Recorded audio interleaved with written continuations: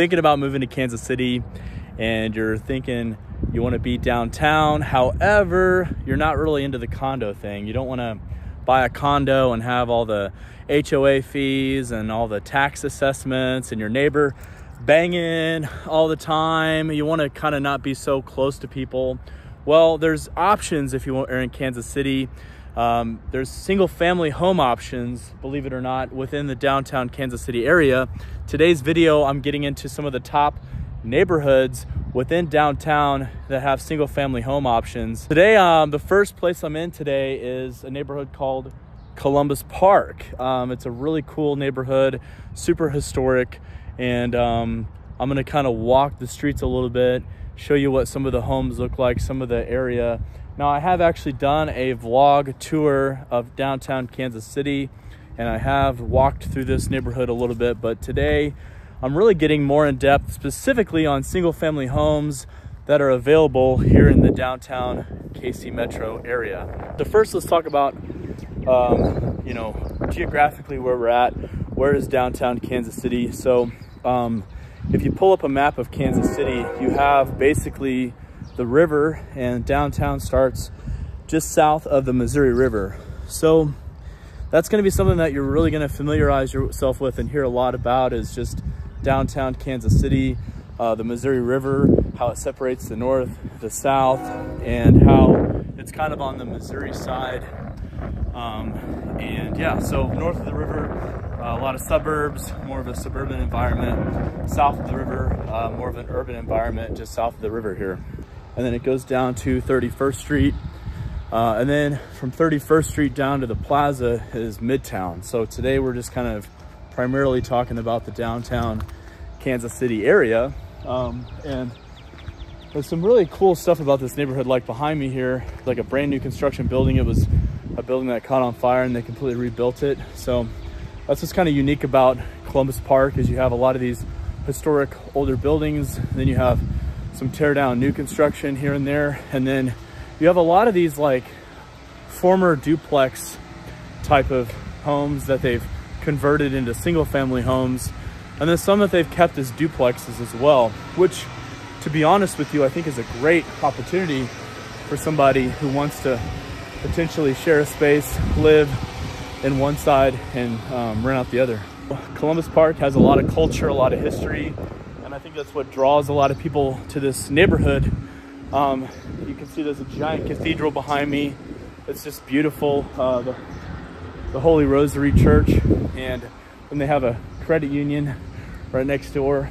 But you know, this neighborhood was founded on strong, rich Italian culture, and later on really incorporated a lot of other cultures like Vietnamese and things like that. And then now, of course, today there's a lot of different pieces of the Columbus Park neighborhood, of all kinds of melting pot of people, which is really cool.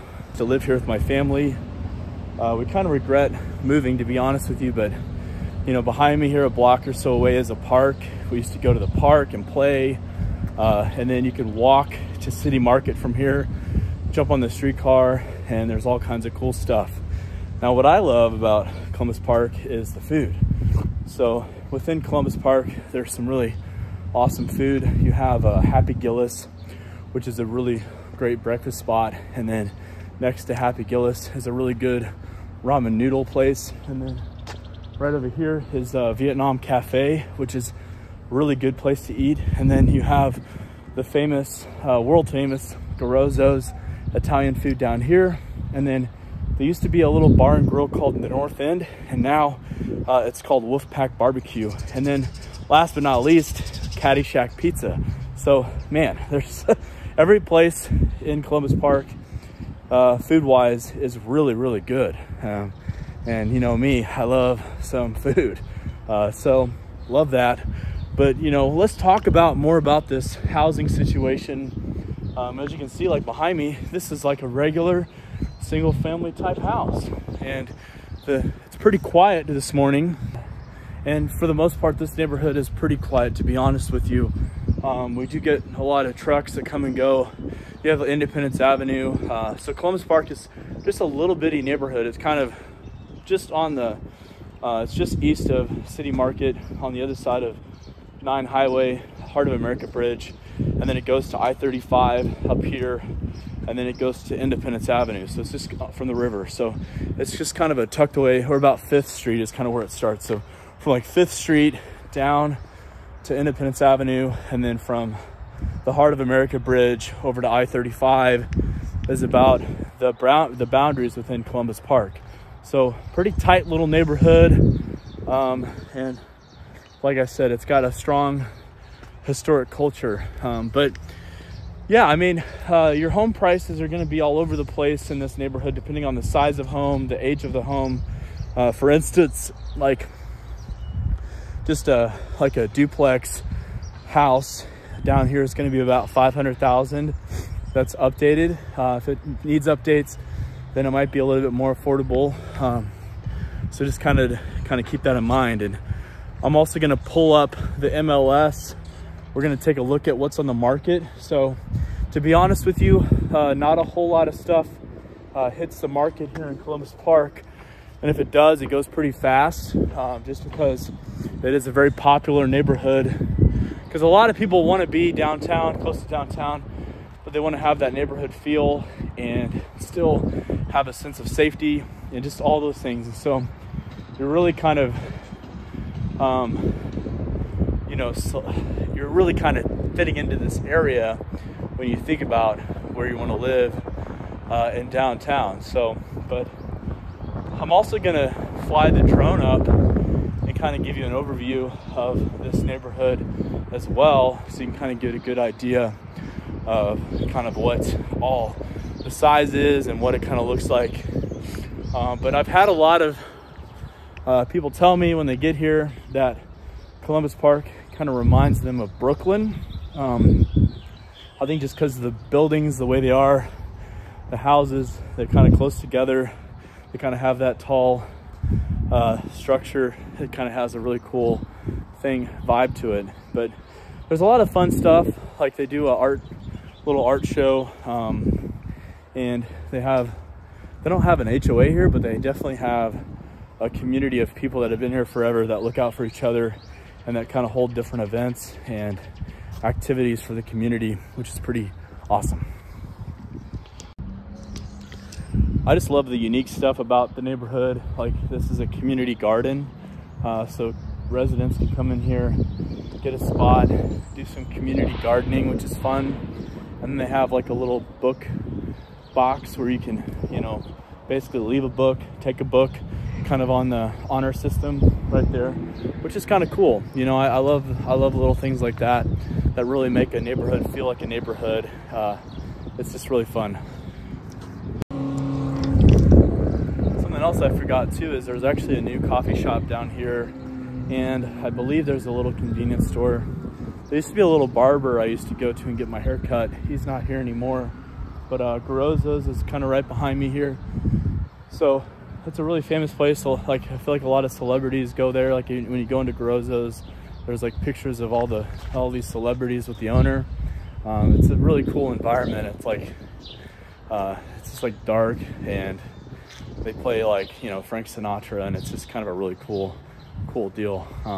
But like I said, I just really love Columbus Park. I'm featuring this neighborhood first. We're going to kind of work our way kind of north to south. So this is definitely the north end, quote unquote, and what the locals call it. And it's really kind of the north end of the downtown scene. And so this is our first neighborhood. Another honorable mention neighborhood that I'm not going to feature today is Pendleton Heights in the Northeast. So the Northeast is, in my opinion, not technically really tied into downtown. It's a little bit east of downtown. It's not as walkable. So all the neighborhoods I'm talking about today, you can literally walk to downtown, like from this neighborhood down 5th Street here. You can get on the streetcar and go right and be right into City Market, and right into the downtown area. So that's kind of what I'm talking about today. There's also a really cool skate park over here that my kids have taken the kids to, which is really fun too.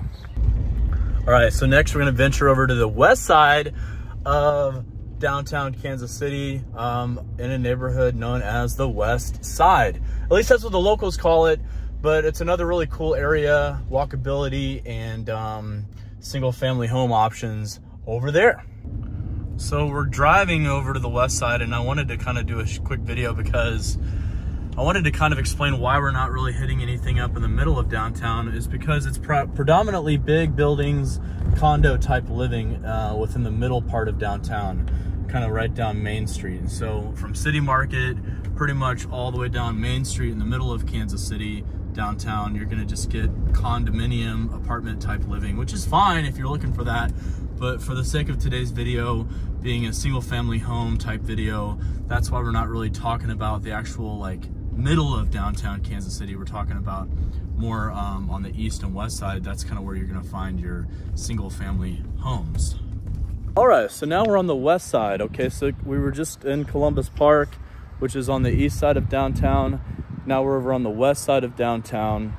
So where is the west side? Basically, it starts right here behind me on about 16th Street where the South Loop is and the FBI building. So FBI headquarters is right there. So that's kind of where it starts on the north side. And then it goes all the way down to Southwest Traffic Way. And then there's a southwest side that kind of keeps going from there to popular places like the Roastery, Boulevard Brewery, and things like that. But we're just gonna kind of feature more of like this north west side area is kind of where we're gonna be kind of talking about. So what's cool about this area there is you have like a mixture again of older homes, newer homes being built.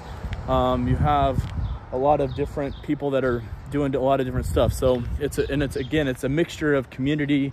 You have people that have been here forever, predominantly kind of like a Hispanic type area. And then you have newer people that have coming in because of the location, obviously. But, you know, a home over here that is like updated around that 2,500 square foot range, it's gonna be like $800,000 plus, depending on exactly where you're sitting on the west side. And then from east to west on the west side, it basically goes from Broadway on the east side, and then it ends at a hill. So we're kind of up on a hill over here. So like elevation wise in Columbus Park, you're a little bit further down, and so you don't have as much of the views as you do over here on the west side. So on the west side, there's some amazing views of downtown Kansas City that I'm gonna show you in a little bit as we go kind of further toward Broadway. But it's just a different vibe over here. There's some really cool little shops. The main intersection is right up here on 17th Street and Summit. You have Westside Local, you have a little Mexican market, you have Bluebird Bistro, which is kind of a farm to table type store, and then you have Westside Story, which is kind of like a local KC shop, and then you have a crepe restaurant, and just a lot of really cool stuff like that. But like I said, it's a good mixture of newer construction, older homes, and things like that. Like right behind me here, this is actually a new home. We actually looked at this builder when we were thinking about building our home over in Columbus Park, but that's a new construction home. But then you have over here some of these really historic type houses and things like that. Intersection 17th and Summit in the west side is a cool local KC store like I talk about all the time. If you're gonna be a local in Kansas City, you gotta dress like a tourist. It's kind of the thing. So, but yeah, and then there's a little crepe place called Chiselle right over here. So my wife and I used to be personal trainers down in the West Bottoms, and so in between clients and classes and things like that, we'd come up here. We'd either go to Chiselle and get some crepes, or we go over to Bluebird Bistro, and they'd have like this biscuits and gravy with like local wild buffalo. Everything was from scratch. Everything was local in season, farm to table, which is pretty cool. It's interesting because you have homes that have been here forever. You have like big older mansion type homes, kind of like right behind me here. It's a huge historic home. And you have another huge historic home next to here. My wife actually, she's an interior designer. She met with this couple about possibly doing some renovations on the home, but it's multi-million-dollar homes. Like when you get into the new construction, multi-million, and even some of these older homes, kind of like what you're seeing right here, it's just beautiful scenery. And then the new construction stuff that's going on around here. But I'm gonna turn this corner and you're gonna get a good idea of why this is kind of the top place to be if you're thinking about moving to downtown Kansas City, because of the views. It's insane. But you know, like for instance, behind me here is this freaking beautiful mansion type house, these massive multi-million-dollar houses. But right here is the downtown skyline behind these houses here. So you have this brand new modern construction house, other modern construction houses down the way, and then you have sort of these really old classic houses too. That's a mixture of different types of houses in the west side, but just behind these houses over here is the entire downtown skyline. I mean, you can see the Western Auto Building, the Kaufman Performing Arts Theater is right over here. Just amazing scenery. This is really, in my opinion, if I'm picking a place to be and I don't have to worry about money, this is definitely where I want to be if I'm going to be downtown. It's amazing the type of homes down here. But again, like I said, I mean, you're getting into the millions when on this side of the west side. Now there is some smaller homes on the west side. Like I said, it's an eclectic mixture of a lot of things. And as you go further south, on the other side of Southwest Boulevard, the houses are a little bit more of that bungalow style. It's not as big and sought after as kind of this area because, like I said, I mean, you're getting the downtown skyline views over here. You're getting these beautiful, amazing old homes, plus some people are building new construction as well. So this is definitely, like, if you're looking at single family homes in Kansas City, downtown, close to everything, this is kind of where you want to be, because like right down the street here on the other side of this underpass is Broadway, and that kind of leads over to Main Street, and the Crossroads is just kind of a little bit further down from here. Just some of the coolest mixture of different houses. Now, you know, you might be thinking, I don't really want to have all the noise, because you do have, in some parts of the west side, you're going to have kind of the Interpass highway right there. Then other parts are going to be kind of further up and quiet. So it's just kind of depends the house, street to street. You know, and some of these houses still need updated. You know, like this house, for instance, right here, hasn't really been tapped into, and who knows what the story is on that one. But yeah, I mean, that's what you're gonna get when you're downtown. Just a good mixture of houses in all different phases and stages. Tear down, new construction, old houses renovated, old houses not renovated where people have been there forever, houses that have been vacant and not occupied. Just a whole mixture of things down here on the west side. But yeah, this is another big neighborhood of single family homes. And to be honest with you, outside of Columbus Park and the west side, when in terms of talking about downtown north of 31st Street, there's really not a whole lot of other areas for single family home options.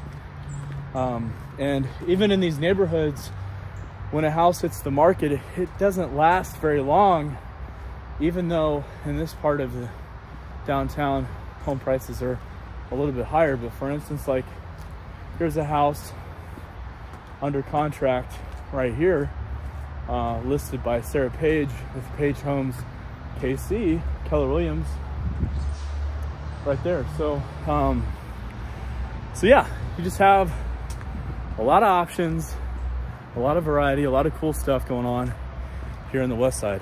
So we're rounding up our little tour of downtown single family home neighborhoods with kind of on the southwest side of downtown, just north of 31st Street. This neighborhood's called Longfellow.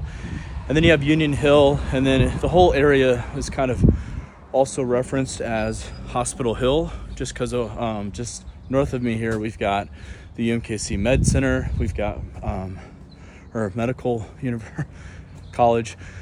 Then we have like a dental school. There's Truman Medical, Children's Mercy Hospital, which is a really popular hospital. But this is kind of your last option if you're looking for single family homes and you want to be downtown. This is kind of your last hoorah to kind of check it out. So, but again, it's going to be similar in style and price points as a lot of the other neighborhoods. Your like smaller homes in this neighborhood are going to start in the upper threes, and then kind of the bigger, you know, really completely renovated houses are going to be like in that $700,000-800,000 range and up. So there's even some modern new construction homes kind of in that range as well, that you're kind of looking at. But you know, it's going to have, again, a very similar vibe, very similar than all the rest. But really, when you're thinking about moving to Kansas City and you want to be downtown and you want to be in a single family home, you're really just looking at three areas predominantly, either starting north in Columbus Park, or over on the west side, or over here on the east side, in this Hospital Hill area. That's going to be your top selections for places in downtown Kansas City. You are going to have more busy roads in this neighborhood. There are, you know, tucked away little roads here and there, but for the most part, you're going to have a lot of busier roads. But like even behind me, around the corner, you can't really see it, but there's some really, you know, bigger new construction houses. And as far as, you know, businesses and walkability stuff down here, you've got Ronald McDonald House, which is a huge charity. Across the way here is the Family Justice Center, so if you're doing that kind of stuff. And then you've got some really good little restaurants down here like Succotash, and you've got another one, Mexican restaurant called Tecali, and then you have another one, little fancier wine and dine type place called the Antler Room. But lots of different options down here for housing.